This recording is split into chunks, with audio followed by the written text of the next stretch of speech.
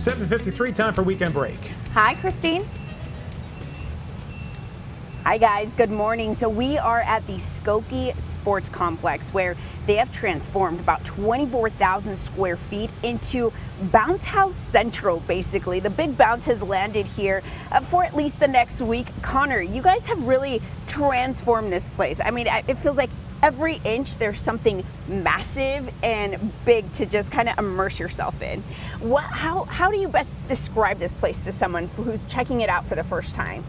Oh, I would describe it as the best day on earth, especially if you're a little kid, maybe having a birthday or something. Yeah. But, you know, obviously we have all these inflatables. We have the world's largest bouncy house here. So when someone is looking at it, right, like we're looking at it now, we see these tall pillars looking stuff, but there's more things in there too. What do they expect when they walk in there? Oh yeah, we got DJs in there. We got foam cannons, confetti cannons. Giveaway prizes. They'll do host some dance competitions, singing competitions, just making sure everybody's having a good time. Nice. Now, where that shoe is over to our left, there's that big massive shoe. There's more to that too. What's over there?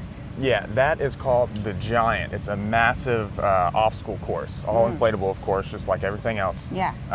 There's 4 lanes. It takes maybe 15 minutes for most people to get through that thing. If people want more information, they want to know how to get tickets, where to go, where does that go? Online, really quickly? Yeah, you'll want to go to thebigbounceamerica.com. Awesome. And what times we're offering, what age groups and all that. That's all online, as well as the address and where to come to. Thanks so much. We'll have more coming up after the break.